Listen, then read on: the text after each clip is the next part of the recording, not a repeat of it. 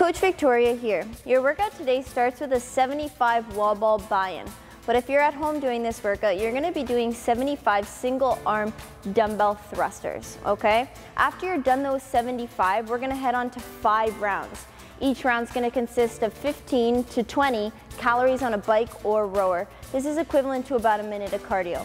And then you're doing 10 pull-ups, all right? Double that number for a bent over row. Now, let's talk about those thrusters. Full squat, full depth, rest that dumbbell on your shoulders and come to full extension, pressing that dumbbell directly overhead, okay?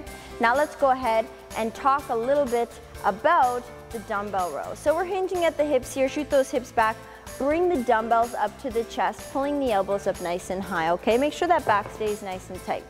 Alrighty guys, have fun and have a great workout.